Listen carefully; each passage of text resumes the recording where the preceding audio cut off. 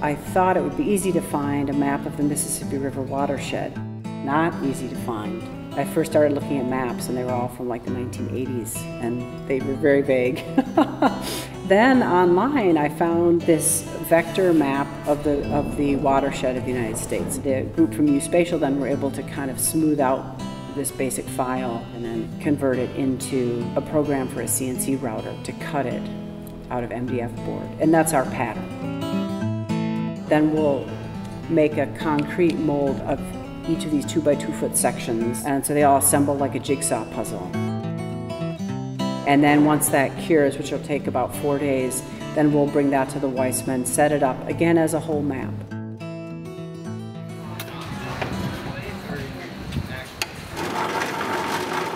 A lot of my work is kind of quietly political, often to do with issues about global warming. I was working on a project where specifically I wanted to cast a human heart in iron because of the connection between the material and the circulatory system.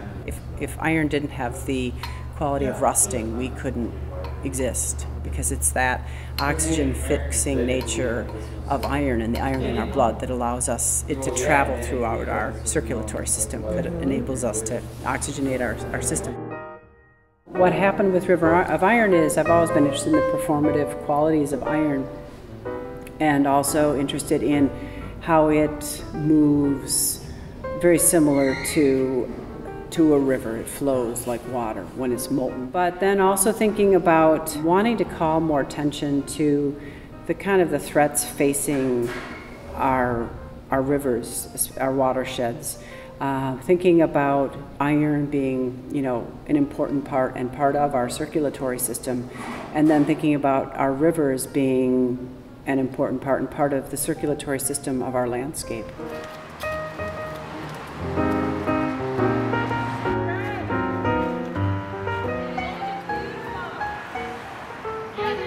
You're beautiful, Tamsie.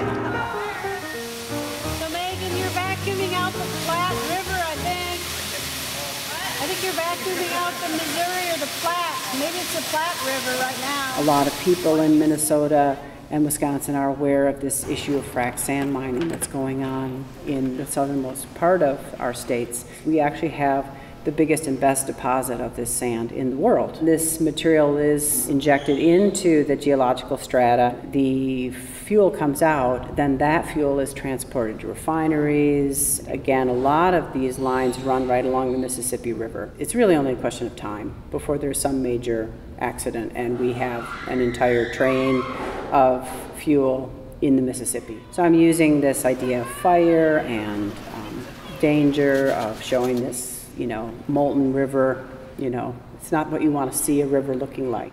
I've always been interested in the performative qualities of iron. It's visually dynamic, it's beautiful, it's it's fiery, it's dramatic. Sometimes I wonder as an artist, where is that line between wanting to call people's attention to some issue and actually doing something about it? How do you actually make change? You never know. Maybe somebody will see it and think about it and it might change their mind and they might do something differently.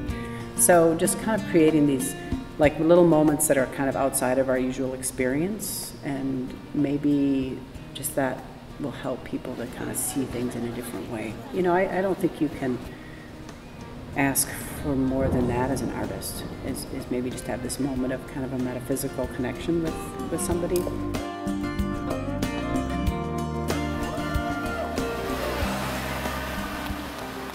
My husband passed away on April 13th, and there was a moment when I wasn't sure I was going to go ahead with this because it was just too difficult, but I had enough support from the community that I felt like I could, and this will be poured then on June 13th, which is exactly 2 months after he passed away. So I really see this event as being dedicated to him.